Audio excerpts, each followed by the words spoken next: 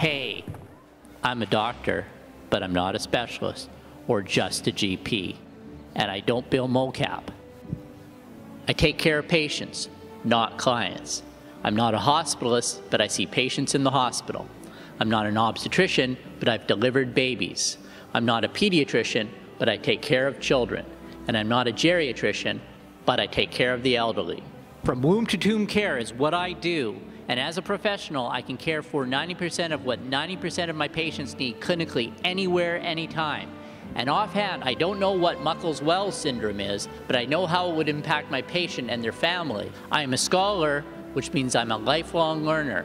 I'm a manager, but most importantly, a caring clinician and not a gatekeeper.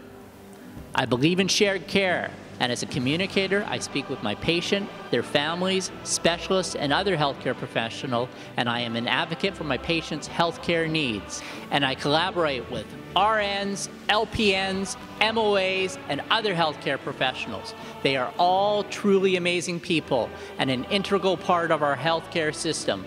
Without them, we'd be lost. I said lost. I believe it's relationship which facilitates healing. I connect, I support, and I empathize.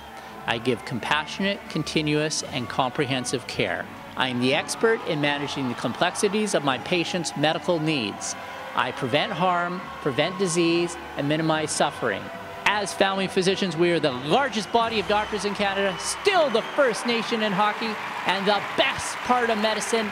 My name is Derek, and I'm a Canadian family physician. Thank you.